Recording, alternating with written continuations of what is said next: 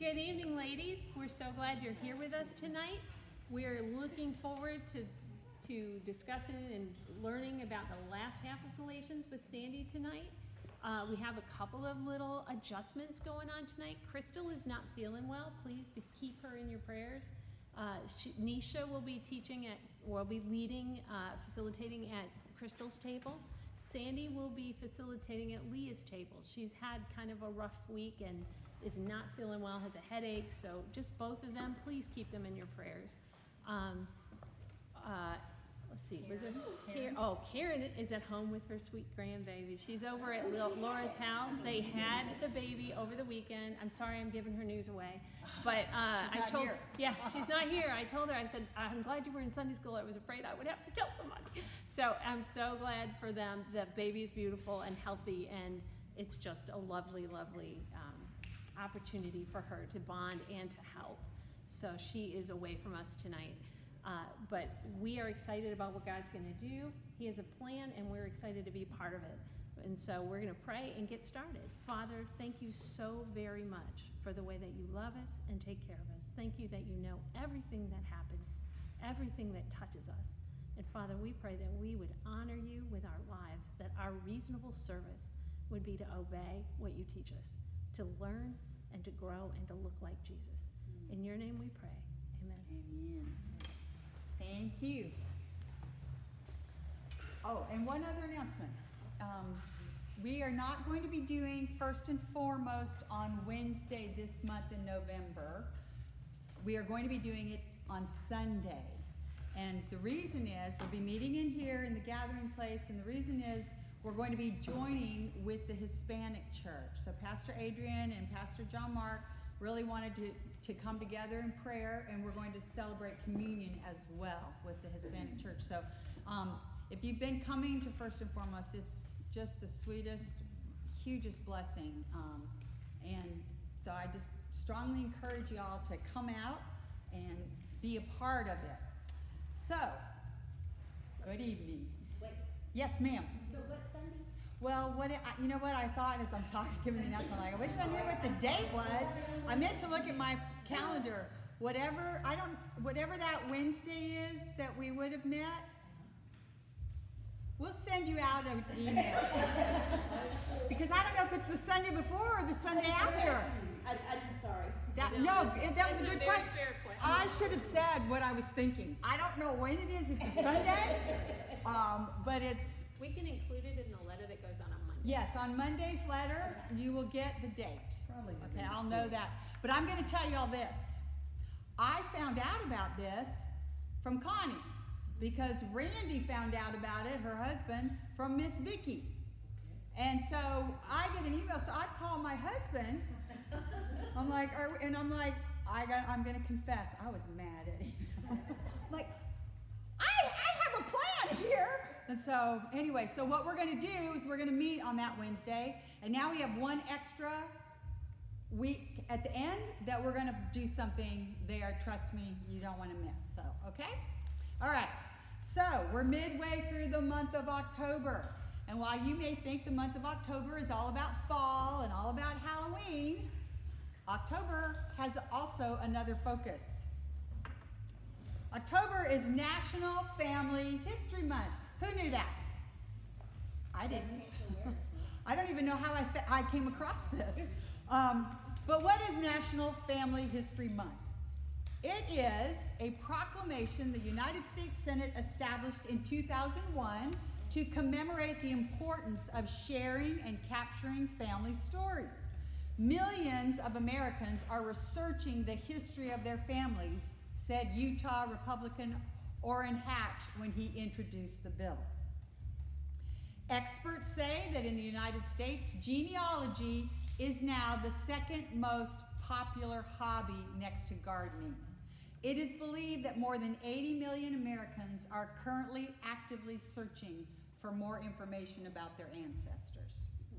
I came across an article in Psychology Today posted almost exactly 2 years ago, October 13, 2020, height of COVID, and it was entitled, "Why Are Americans Obsessed with Genealogy?"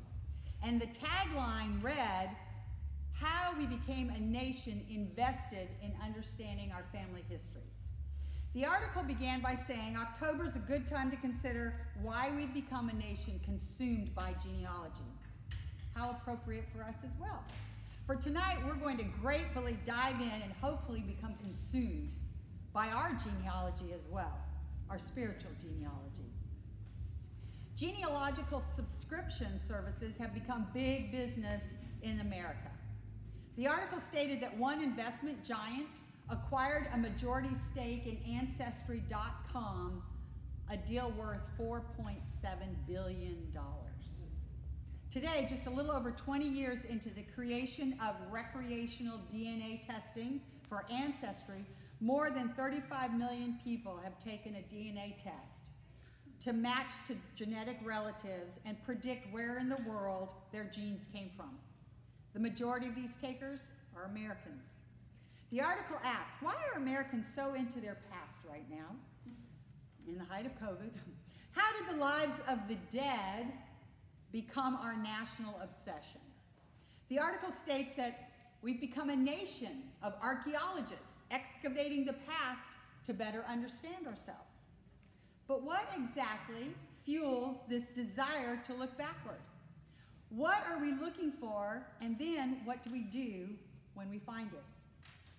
This writer's findings stated that we search out of a sense of rootlessness. We look because human beings are natural-born storytellers, and we want to know how our once upon a time fits into the narratives of our lives. We look because genealogy has a way of making abstract history real. And we want to know if the past has guidance for us. And then it goes on to describe us as the unfortunate occupants of a chaotic present whose future we can't yet see. The article also goes on to say we also desire to know if there's any precedent for our natural tendencies, like our talents, and why do I have this color hair, and why does my nose look this way, and what's the story behind my family's idiosyncrasies. We look for patterns and explanations, and we hope the past can shed some light on the present. And at the height of the pandemic, the article stated, at this very moment, we also look because of a fear of present circumstances.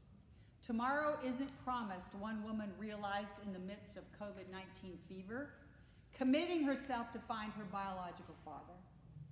And this article in Psychology Today also listed benefits that can be derived from researching our family history. And 3 of those were particularly interesting that suit our research of our family history. We receive a sense of purpose, a deeper personal identity, and family connections. And during my consultation with Dr. Google, I also learned about lineage societies. Lineage societies are clubs, groups, and organizations that you are allowed to join, or not, based on your ancestry. They gave the examples you've probably heard of the Daughters of the American Revolution. One of the better-known lineage societies accepts applications for membership from women who can prove they are descended from someone who fought or provided assistance to the colonial cause in the American Revolution. A lot of research goes into lineage society applications. So you know when you're accepted into one, you really are descended from a prestigious, prominent, or famous person. And I learned that most lineage societies have similar requirements for joining. You must prove your descent from a person who was involved in the particular thing that the society celebrates. Do you see where we're headed? This is what we will explore tonight.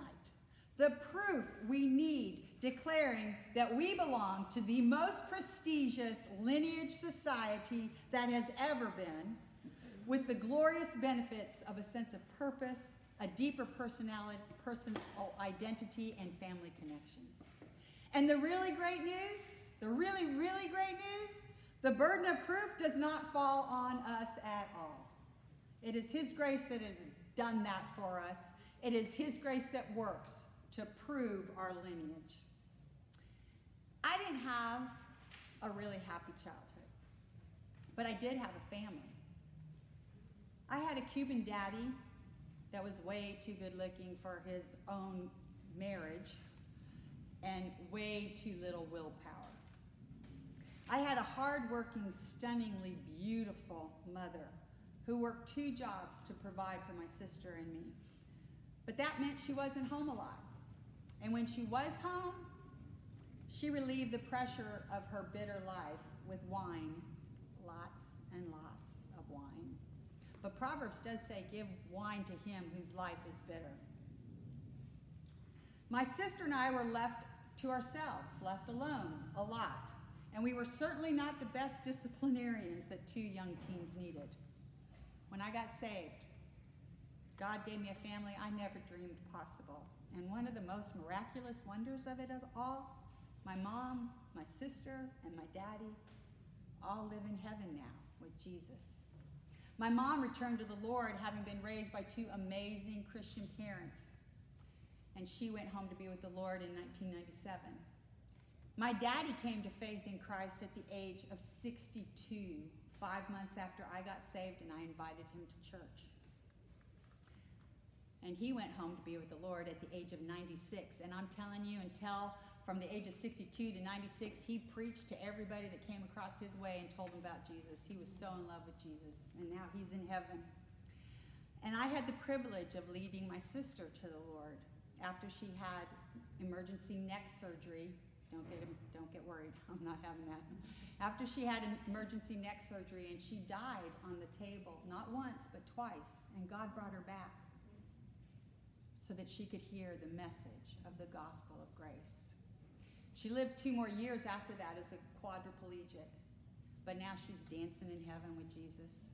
She went home in 2013. But beyond the earthly family that I have now, my incredible husband of 39 and a half years, my daughter Sarah, my son Noah, my 2 children in love, Brian and Lauren, and my great-grand treasures. They're not great-grandchildren, but they're great-grand treasures, Selah Grace, Eleanor Ann, Asher Benjamin, and Theodore George. I never get over the family that I have. But besides them, God has immeasurably blessed me with a spiritual family to do life with. And both these families have one distinct thing in common. These families came into existence by birth. Last week we talked about His grace that bequeaths our inheritance. And the reality is, in order to receive an inheritance, you have to be born in the line, in the lineage of the one who bequeaths that inheritance. Jesus himself said, if we want to be in line for inheritance, we must be born into his kingdom. We must be born again. John 3:2, Jesus answered and said to him, truly, truly, I say to you, unless one is born again, he cannot see the kingdom of God. Why? Jesus went on to say, that which is born of the flesh is flesh, and that which is born of the Spirit is spirit. Now think about birth. How much did the infant really have to do with the birthing process? And this is where Paul's going to pick up writing this evening as he undertakes the task of sorting out the Galatians' confusion about their spiritual birth and their spiritual lives. Paul had been a part of the Galatians' new birth, a spiritual midwife, if you will. And he wrote in 4:19, and this is where we're picking up tonight in Galatians, my children, with whom I am again in labor until Christ is formed in you.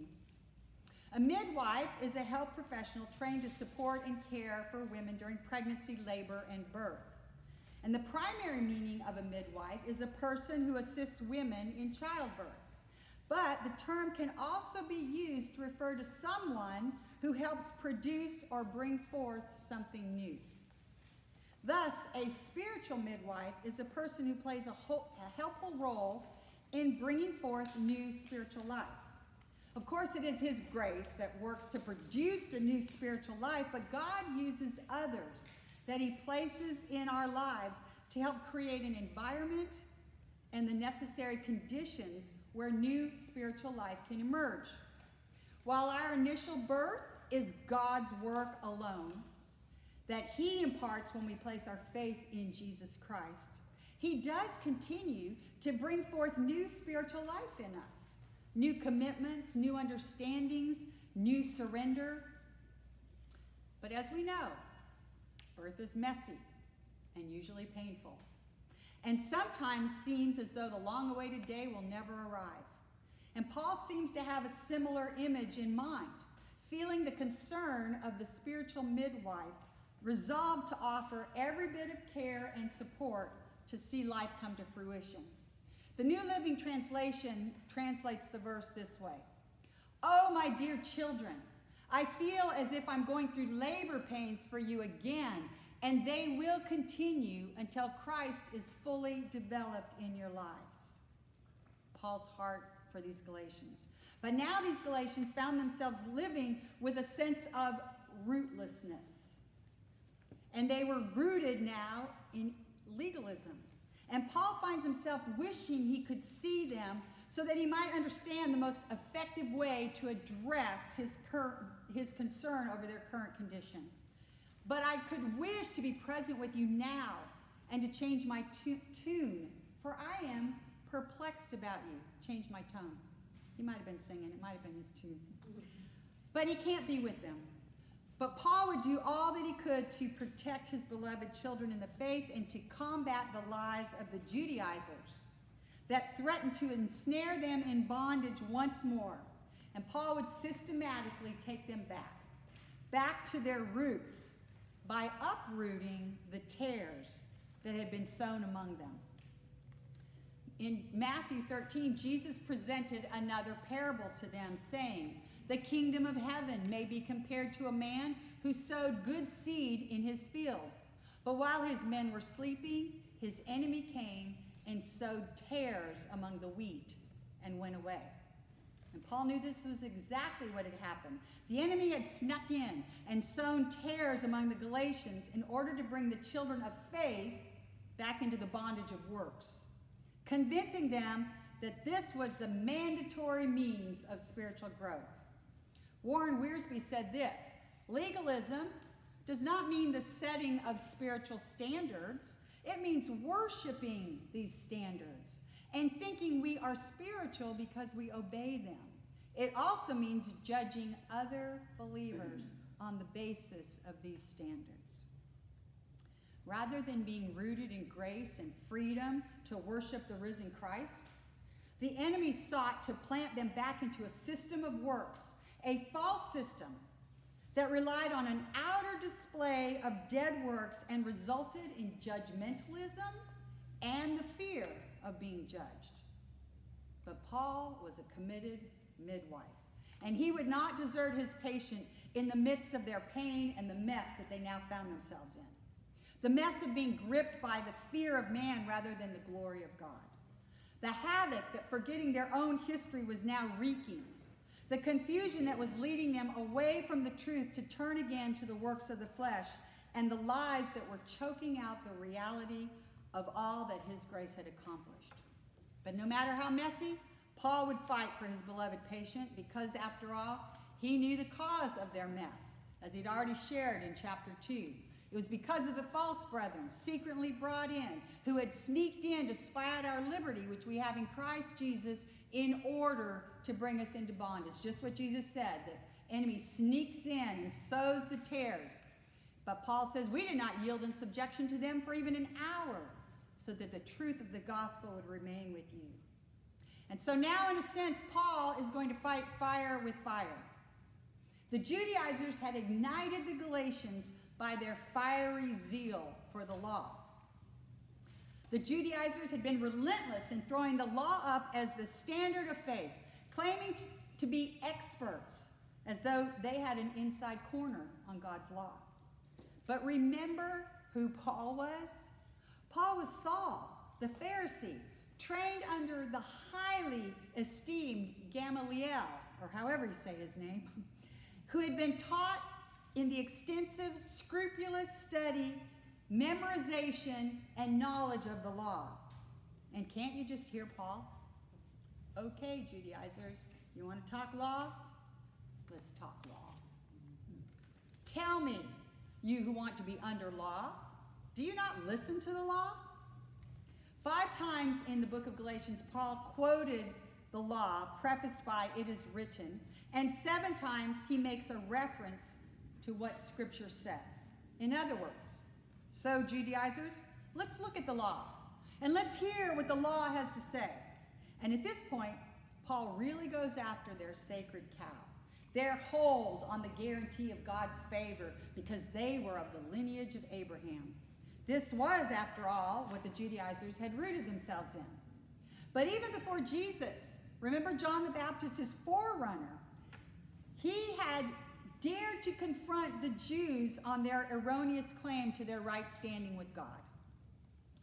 John spoke, "Therefore bear fruit in keeping with repentance, and do not suppose that you can say to yourselves, 'We have Abraham for our father.' For I say to you that from these stones God is able to raise up children to Abraham." Remember the meaning of repentance we discussed during our time in Galatians 2. We're going to break it down just a little bit. Repentance is a noun. I listened to YouTube videos how to say these words, and then I would forget them, so I'm not even going to try. But there it is, metanoia or something. Literally, this noun means a change of mind. This noun comes from the verb, which means to change one's mind or purpose. The verb is made up of a preposition and a verb, and the preposition means with, among, or after, and the verb means to perceive or think. So literally, to repent means to think differently afterwards, to change after being with. Isn't that cool? So I'm not a Greek scholar, but I do like looking at the original language. So repentance means a change of mind, a change of our thinking. And John the Baptist was saying, hey, bear fruit in keeping with a change of thinking after being confronted with the truth about the true lineage of Abraham. But they had persisted, and Jesus also reiterated the same message. So if the Son makes you free, you will be free indeed, in John 8:36-39. Jesus said, "I know that you are Abraham's descendants, yet you seek to kill me, because my word has no place in you. I speak the things which I have seen with my Father. Therefore, you also do the things which you heard from your father." And later he will tell them exactly who their father is. They answered and said to him, "Abraham is our father." Jesus said to them, "If you are Abraham's children, do the deeds of Abraham." Jesus was telling those who were steeped in their ancestral traditions, even though you are of the physical bloodline of Abraham, unless you change your thinking about my word, then you are not doing the deeds of Abraham. Why? Because Abraham believed in the Lord, and it was credited to him as righteousness. That was what was credited him, his believing. And though Abraham was far from perfect, he had been declared righteous because of his faith and only his faith. And so we come to the story of Hagar. Paul would relate this piece of history, of which these Judaizers and all devout Jews were all too aware. And immediately Paul spotlights the fact that from Abraham came not one, but 2 distinct lineages. In 4:22, "For it is written that Abraham had 2 sons, one by the bondwoman and one by the free woman. But the son by the bondwoman was born according to the flesh, and the son by the free woman through the promise. One lineage came by his son Ishmael, born by the works of the flesh, and the other through his son Isaac, born through the promise." Now this, of course, begs the question, to which lineage society do we actually belong? My dad had 2 wives. Together, my dad with my mom had 2 children, my sister Janine and me. But when I was 18, the first of 3 more kids were born to my dad with his second wife. I love my half-siblings, but the fact is, we have different mothers, period. And that fact will never change. And under the inspiration of the Holy Spirit, Paul describes the significance of these 2 mothers in Abraham's lineage, asserting a spiritual truth figuratively conveyed through each. In verse 24, he says, "This is allegorically speaking, for these women are 2 covenants." Now, Paul is in no wise saying the account of Abraham with his wife Sarah and her maidservant Hagar and the birth of the 2 sons Ishmael and Isaac is only an allegory. The allegorical sense that Paul utilizes here does not eliminate the literal account. Paul is not advocating a search for hidden meaning in the Old Testament.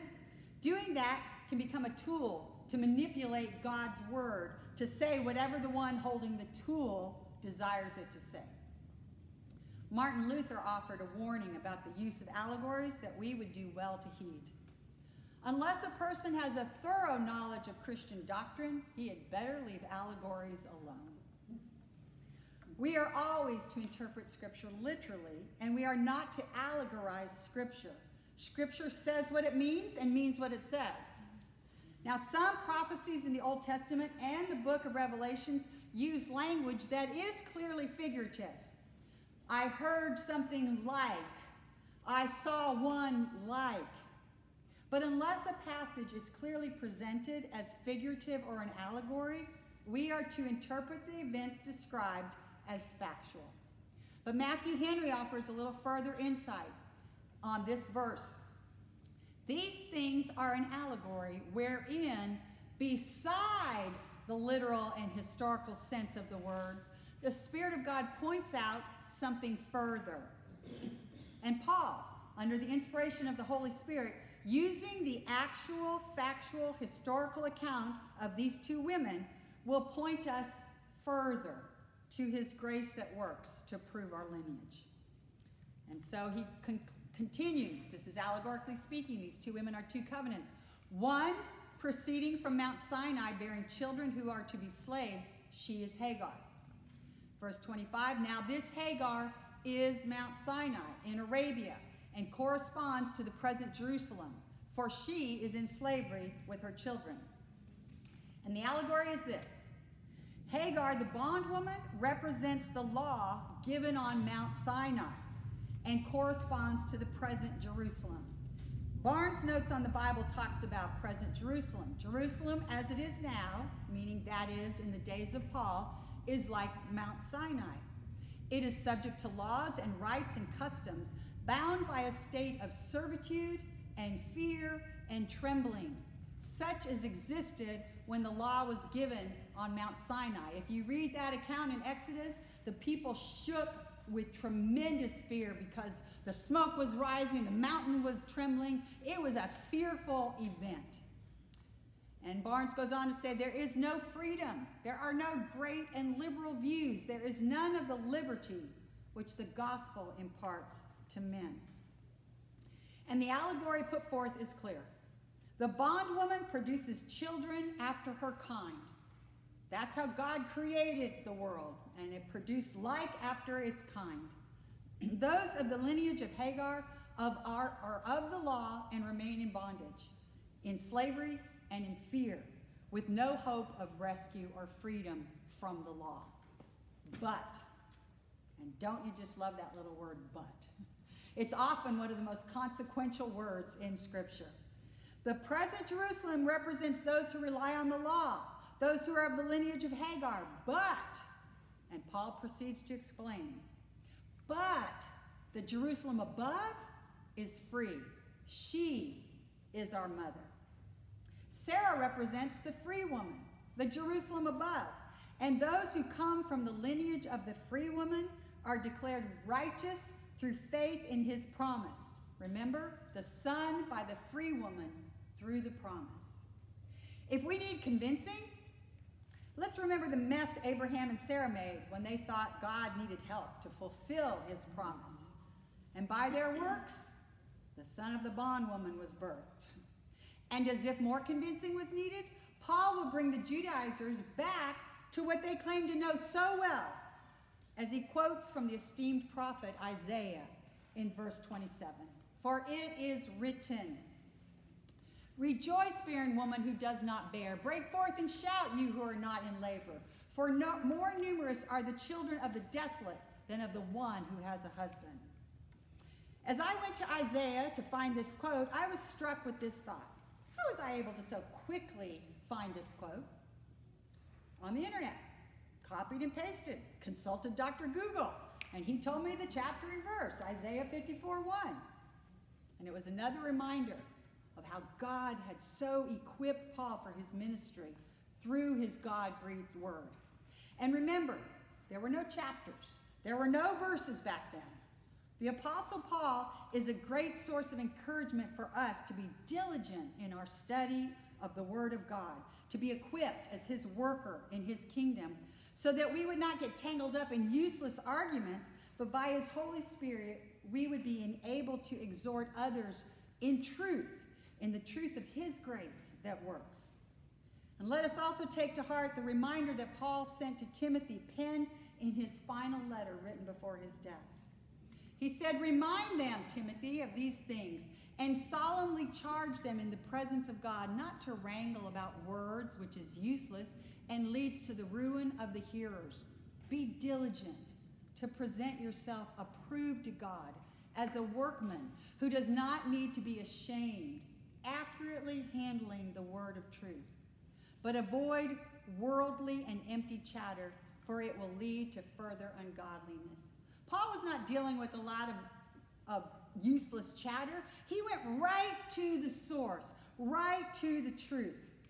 Isaiah's prophecy, quoted by Paul, who accurately handled the word of truth, foretold of God's exact purpose for his people. From the barren and desolate woman, more numerous than from the fleshly woman, he would bring forth the descendants of Abraham. This was God's promise, that the flesh would have nothing to do with it. And that is reason to break forth and shout. And Paul reminds the Galatians, "Believers, you are from the lineage of Isaac, the son of promise, the son of the free woman, who was born not according to the flesh, not according to the works, therefore not into bondage, but born of the free woman according to the promise of God. And you, brethren, like Isaac, are children of promise." Believers, our lineage is not proven in our works or even by our obedience. Our lineage is proven solely by his grace through our spiritual birth. Through our faith that receives Jesus Christ, his grace works to prove our lineage through our new birth that is according to his will. As John wrote in chapter 1, "But as many as received him, to them he gave the right to become children of God, even to those who believe in his name, who were born not of blood, nor of the will of the flesh, nor of the will of man, but of God." But as we all know, being in the will of God does not guarantee a life without affliction. And again, Paul reminds his readers of the reality of persecution in the believer's life. Because the truth is, some things never change. And he writes, "But as at that time," meaning at the time of Isaac, "he who was born according to the flesh," Ishmael, "persecuted him who was born according to the Spirit," Isaac. So it is now also. Paul is recounting the events that were described in Genesis 21, when Abraham threw a great feast the day that Isaac was weaned, and it was the last straw for Sarah. The child grew, Isaac, and was weaned, and Abraham made a great feast on the day that Isaac was weaned. Now Sarah saw the son of Hagar, the Egyptian, whom she had borne to Abraham, mocking. Therefore she said to Abraham, "Drive out this maid and her son, for the son of this maid shall not be an heir with my son Isaac." Spurgeon puts it this way: "The legalist is irritated by the doctrine of free grace and mocks it. But this mocking was akin to persecution. Often we think persecution's only about the stories we hear that are centered around extreme torture, being martyred for the faith, or undergoing great loss. But according to the Word of God, mocking, making sport of, ridiculing a person of faith in God's dictionary is likened unto persecution. Why? I don't know, but I think perhaps it's because we were created for community. And with that innate desire to belong. And when we feel like the outcast, we can be tempted to do what it takes to fit in. The enemy is quick in his schemes to mock us in hopes of weakening our firm stand in the faith. But there's more.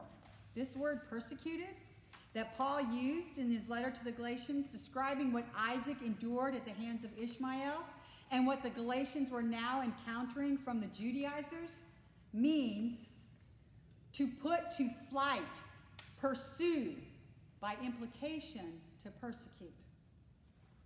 Strong's Exhaustive Concordance defines the verb, however you say it in Greek, to aggressively chase like a hunter pursuing a catch. These Judaizers were on the hunt. Who does that remind you of? Remember Peter's words of caution? Be of sober spirit. Be on the alert. Your adversary, the devil, prowls around like a roaring lion, seeking someone to devour. The Judaizers were prowling around, looking, seeking to devour the Galatians' faith. We must be alert, sobered up in our spirit man by the truth. Being teased and ridiculed for our faith, being treated as an outcast because we believe his gospel of grace, should actually be expected. We must remember, though, that the enemy is not omniscient. The enemy is not the creator. His tactics are old and therefore predictable. The enemy aggressively chases us. Well, actually not us. Our faith in the gospel of grace. Rather than being surprised, let's be ready, prepared by his truth to boldly deal with lies that we need to compromise so we can fit in, whether it be with the libertines or the legalists. Ladies, we live in a culture now that is asking everybody to compromise, except for evil. But if it's good, you got to compromise with it so that you're not a bigot and you're not prejudiced. And we need to be equipped and armed with the truth of the Word of God. And yes, we can expect persecution. But the line of his lineage is clearly drawn.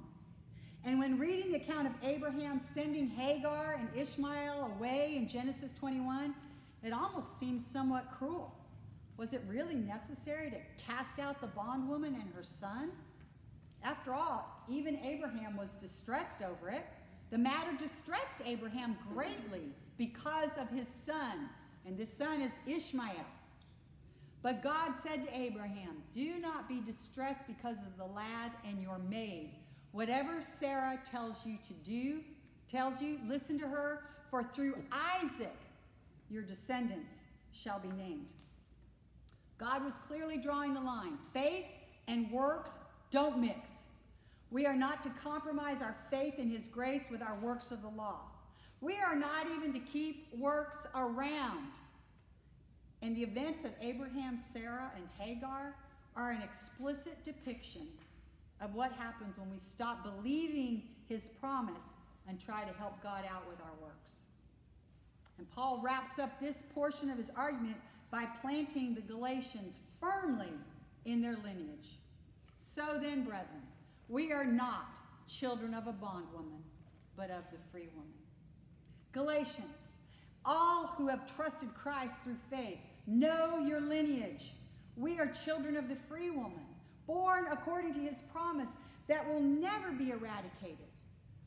For all that he has promised by his word, he will accomplish. As it so beautifully says in Isaiah, so worth reading every single day. For as the rain and the snow come down from heaven and do not return there without watering the earth and making it bear and sprout and furnishing seed to the sower and bread to the eater, so will my word be, which goes forth from my mouth. It will not return to me empty, without accomplishing what I desire, and without succeeding in the matter for which I sent it. So this month is National Family History Month, but we don't have to wait for October to celebrate and commemorate our heritage. We can celebrate every day, because Jesus said, even more than coming out on top against the mocking enemy is our place in his family that has been recorded in heaven. And Jesus said, nevertheless, do not rejoice in this, that the spirits are subject to you, but rejoice that your names are recorded in heaven. Does that blow your mind? It blows my mind.